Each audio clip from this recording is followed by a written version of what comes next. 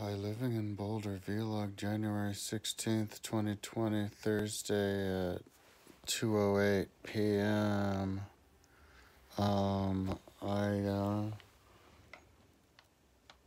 Today is later than the normal time that I usually do this because I was working, just been working, since the last time I did the video. I think I was saying, hey, maybe I'll be done with the Baths of Constantine and be working on the Baths of Diocletian. And that's true. Last night I was working and then I got done with the Baths of Constantine, looked around and saw that everything else is done. There is this one stairs that I need to make on this one building. So I just started working on the Baths of Constantine before I remembered that I was going to organize. I was going to make it sure that everything's organized first, but dived into the Baths of Constantine and then just, yeah, I'm working on that now. Then I'll can organize when I'm done with it. But so I built the stairs. I built all the stairs on the Baths of Constantine. It's 4 spiral stairs and on the inner building, and then 4 square stairs on the outer building for this courthouse, and then 4 triangle stairs for the library. And that took a while, but I'm done. And then then I put in the images for the tiles, which are going to show lanes on the big pool on there. And then I put mosaics on different rooms, and I was, on a lot of them. And that's when I kind of stopped. Yesterday, I didn't work the whole day on Diocletian. I started the day finishing this other building, doing the rest of Region 6, all the other buildings. And I was doing this, started with this other building that I finished the day before on, that was confusing. I mean, it was a pretty building, but I didn't understand really what I was looking at. And so I left it as a single story building. I didn't see a place to put stairs there. Maybe I should. I'm just thinking now, maybe I should, because it had an Excedrin that went around with pillars, but I didn't put it on.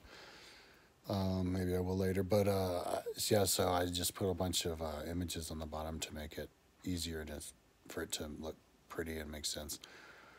That's what I started with, and it was kind of, it kind of took me a while because I was looking at it thinking, what do I want to do? Yeah, I should actually go back to, because at the time I thought I was being decisive. But that's when I started working on the Diocletian. So that's what I did. That's what I was busy with. I can't even remember my sleep schedule. It's difficult. Been smoking a lot of weed, too much weed. Haven't really been listening to stuff that much. I finished this dude giving a class on quantum computing, but this was like really high-end level stuff. I wasn't even paying attention to what the hell he was talking about, but I wanted to listen to it anyway. But there are some that are good. I want to listen to them over again. But today I was just listening to the music and silence. I was kind of distracted because I kept thinking I'm going to get a bike. I thought they said to me I was probably going to get the bike yesterday, but so we'll see if they call today. If not, maybe I'll call tomorrow. Or maybe next week, because maybe I do need an excuse to, a reason to not want to get going, to keep working, to postpone purely working on my website as long as I can, just over the weekend, because I might be able to finish the Baths of Diocletian. I'm trying to finish the Baths of Diocletian for a long time. I started on them like more than a month ago. I should look on my YouTube. That's one great thing about my YouTube, is I can look back on my daily vlogs and I can piece together on my calendar after to know exactly what I was working on what day. And it was in the title. Actually, until recently, when they took away the comments, and now I'm just saying, give me back my comments in the title. But I can still trace it if I look at the description area. So, but yeah, it was like maybe a month and a half ago. I don't know, but but to finish the Baths of Diocletian would be great.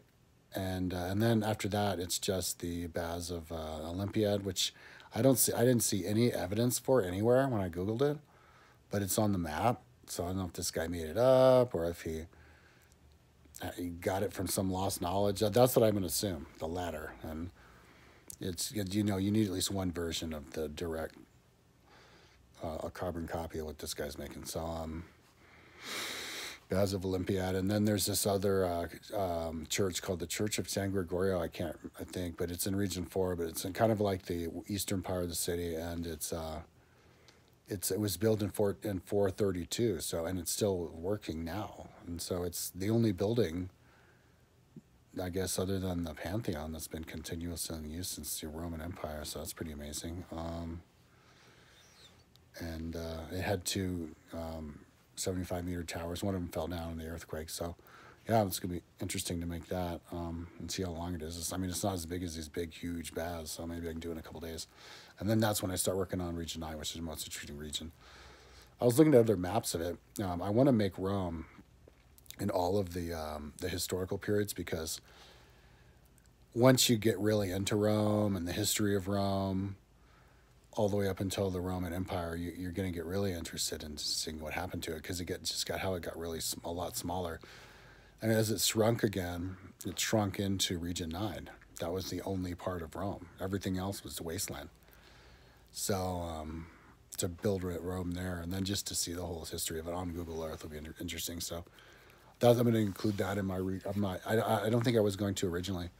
I was going to stop it with just the big part of the Rome, but I think I'm going to include it in my entire collection of Google Earthing Rome, because it might not take that long. I don't know. Maybe I could just build a simple version of it. I don't know. I get faster and faster on Google Earth as I could come along.